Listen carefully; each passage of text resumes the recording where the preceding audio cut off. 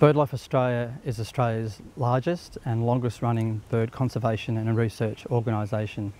And to be able to do effective conservation work, we need good scientific bird data and information to support that work. And that's where the BirdLife Australia Atlas fits in.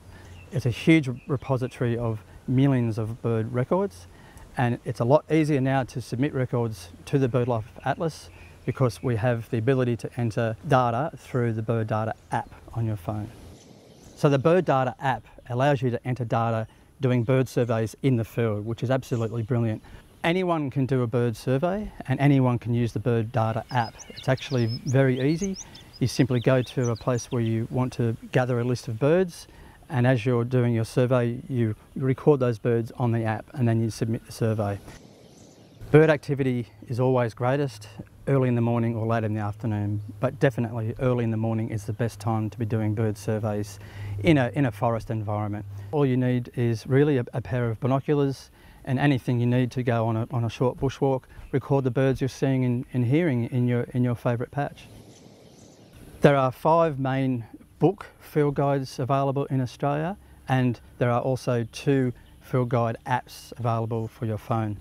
The beauty of having the apps on your phone is that you have the ability to play bird calls and compare with what you're hearing.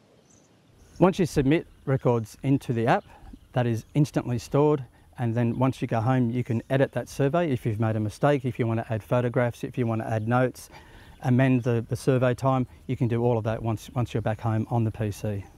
Collecting information on birds and doing bird surveys is very important because birds are excellent indicators of environmental health, and BirdLife Australia has data sharing agreements with various other organisations such as government databases, and so that information is used in environmental assessments. There's only so much coverage that we can get from scientists and ecologists doing bird surveys. We need citizen scientists out there gathering this information, and that's what the BirdLife Australia Atlas and the Birdata App are all about.